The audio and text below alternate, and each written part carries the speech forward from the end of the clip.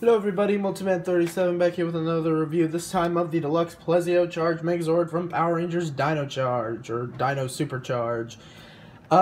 This is the Zord that is piloted by the Purple Ranger, and comes with a few things. You get the Zord itself and the Dino Charger, so let's take a look at the box, then the Charger, and then the Zord. So here we have the box. We got Power Rangers Dino Supercharge, that should be closed. The Pelsio Zord in a cool little space background. On this side it has what the Chargers can do. On this side it has the in-show suit. On the top it has the logo. Bottom is nothing but gibberish that nobody will care about reading. Back is, of course, everything you're gonna do. Shove that back in there. So we'll take a quick look at the Dino Charger. Here we have the Pelsio Charger. This is the translucent version. You did see me take a look at this back in the Ultra Dino Charge set, or the Ultra Dino Charger set. You know, the little QR code, if you want to scan it, go ahead. Little decal right there, the pins. Of course, we can use this in the morpher. I just fixed up the paint on this thing, and boy, it actually does look stop falling over. Boy, does it actually look more impressive now that I fixed up the paint. There are some spots I need to take care of later, but it actually looks pretty decent, because I sometimes have to fix up the paint, and it's a bit of a pain, but don't matter. Let's do this, make sure this is on. This was already loaded.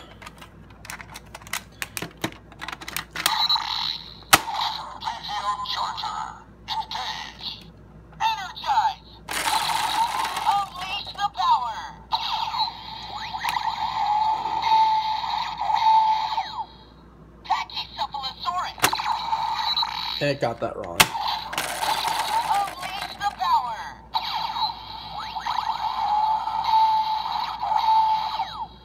Plesiosaurus, Power Ranger Purple. There we go.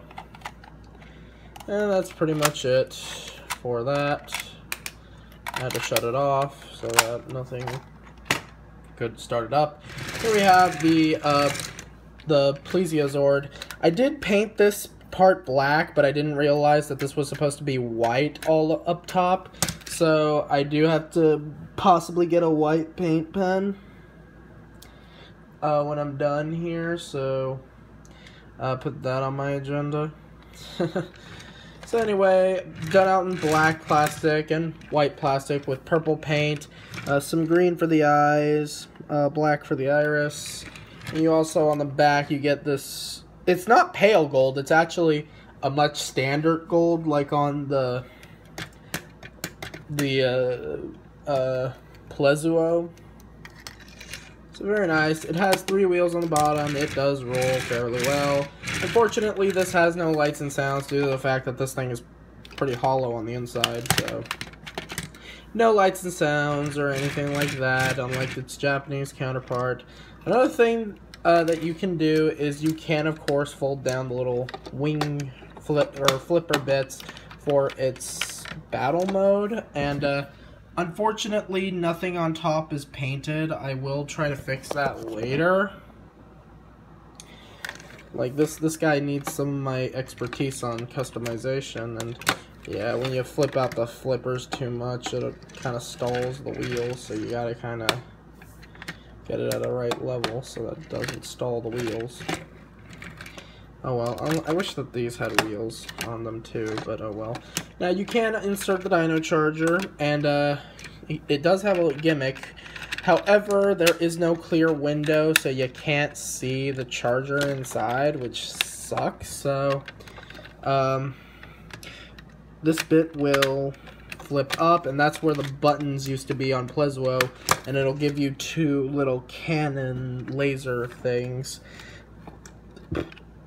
So yeah, very nice. Doesn't have any posability whatsoever. I do need to customize this quite a bit. So yeah, all left now to do is to transform it into the pelsio charged megazord. So what we're gonna do is first I need to bump up the camera.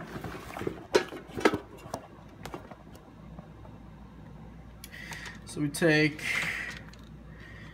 this guy and we're basically gonna completely disassemble him. Take this off, the tail, the black piece, this thing, that thing, these two things, and the head. Fold these up, down, separate, out and down. There's that. Get some little gunmetal gray paint for that, which I do like. Attach the feet to the bottom. No sounds, so we don't have to worry about that, even though it would have been cool if these had sound effects. I mean, they're hollow enough, yeah, I guess you could have added something. So put that on the back. Take one of the, take this arm, put it on the back. And the other one goes here, and what's going to be his right arm, or yeah, his right arm will be the cannon portion, the head. Ah, there we go. And you can't see anything because he is way too tall. Surprisingly. There we go.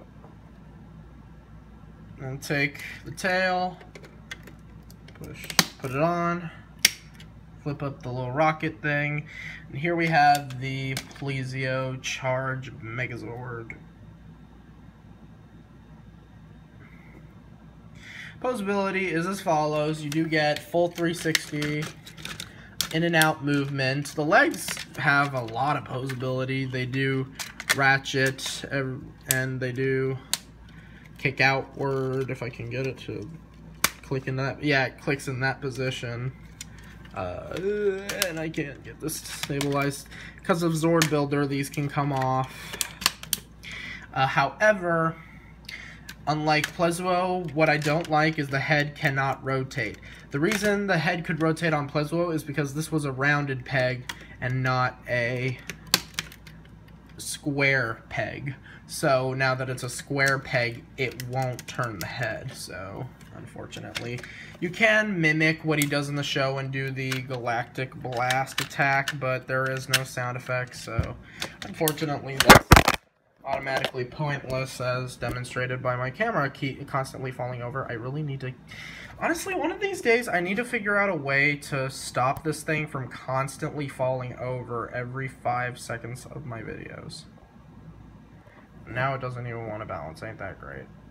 There. Now you can do some combinations. We're going to take off this arm. Now, unfortunately, you cannot store this on the back, at least not with this arm here. So what you have to do is stick them on the bottom ports right here. And if you want it symmetrical, you have to put both of them on if you're one of those people. We're going to take the Megazord, and I kind of did the transformation for this wrong. How it's supposed to go is like this, do that. Like that. That's how it's supposed to look like. I get it because it does make the line look straight, but I really would have preferred it if they did it the way that it shows in the show and in the Japanese version, because that kind of still looks funky. Well, I guess that's close as we're going to get to matching that. And then we're going to take the charger and stick it in his mouth because I'm accurate.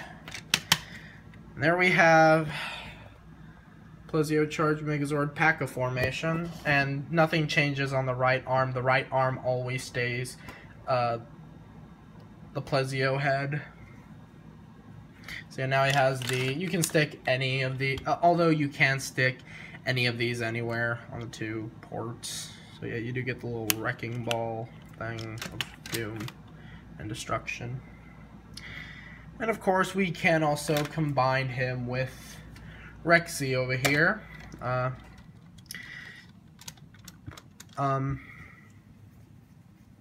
So yeah, we're gonna form another new combination, which I need to get another box for because this thing's just getting bigger and bigger. Okay, there we go. Alright. Now that that's big enough.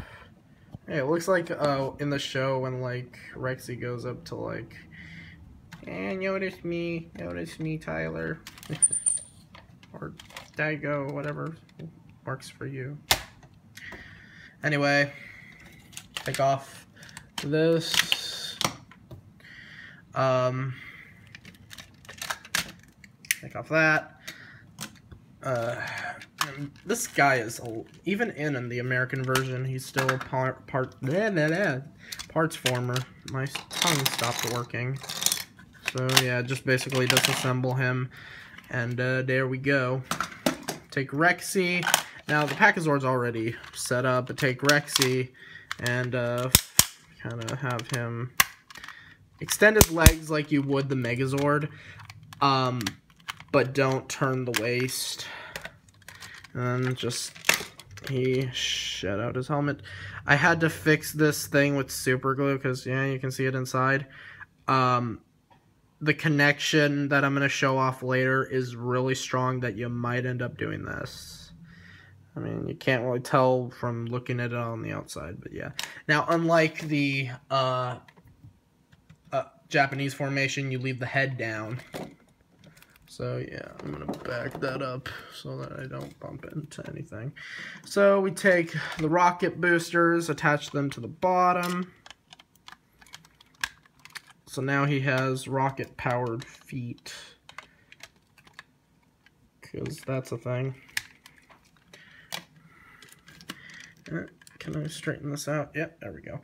Take this black piece and stick it to the front to cover up the T-Rex arms, even though it doesn't cover up as much as I want it to. Take this section, take the arms and stick them. The smaller arms, stick them on the side, both of them. However, these won't attach to the side of anything, but you will fold out these ports.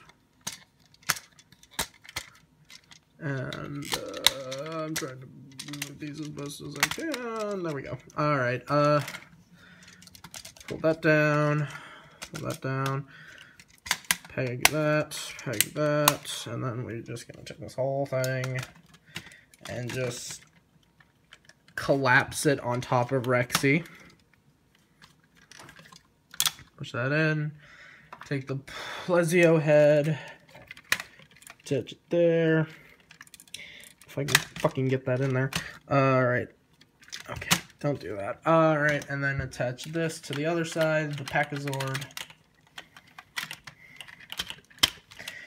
There we go, and then before we stick in the head, you take this and you want to stick it into the peg right there. Now be careful because the original connection, because the thing that holds that tab is a little tiny little peg. In fact, it's sitting right here. This used to hold this black peg, this little tiny thing, and what it did, it broke off, so I had to super glue the whole damn thing. But, I mean, you can't really tell from looking at it on the outside. Yeah. So you want to take it, and I think it's best if I move the arm. Close your mouth, Rexy. You don't want to catch a fly. And then you want to take it and shove it in there. But be careful, because the way that was built was not really well thought out by Bandai. So yeah. But we take the tail, flip it around to the white side, and then spread open the face. You can't see that at all. You cannot see that. There's his head, by the way.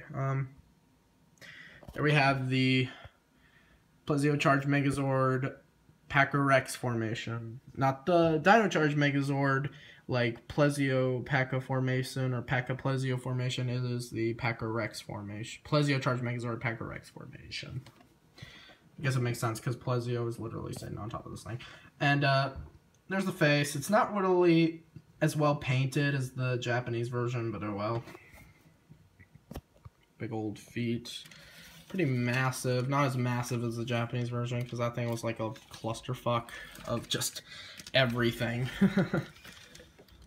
Posability is as follows. You do get the rotation. You can also have him fling out the little ball if you want.